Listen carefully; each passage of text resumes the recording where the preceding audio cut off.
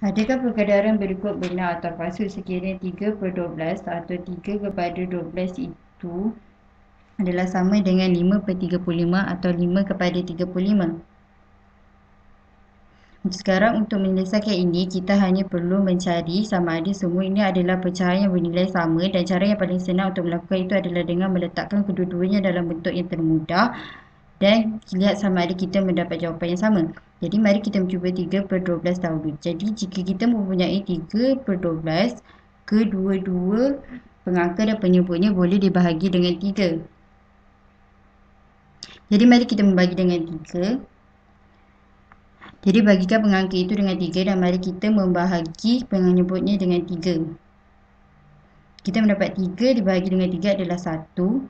12 dibahagi dengan 3 adalah 4. Jadi 3/12 adalah sama dengan 1/4.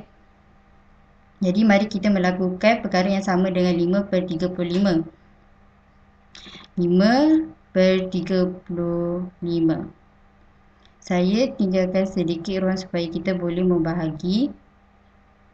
Kedua-dua ini boleh dibagi dengan 5. Jadi mari kita membahagi pengangka itu dan penyebut itu dengan 5. Jadi jika kita membahagi pengangka itu dengan 5 dan penyebut itu dengan 5,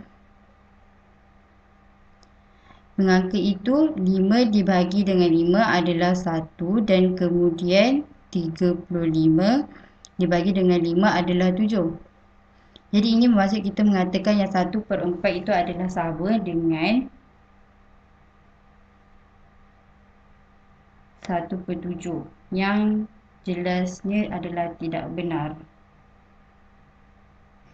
Ini dengan jelasnya adalah tidak benar. Jadi perkadaran ini adalah palsu.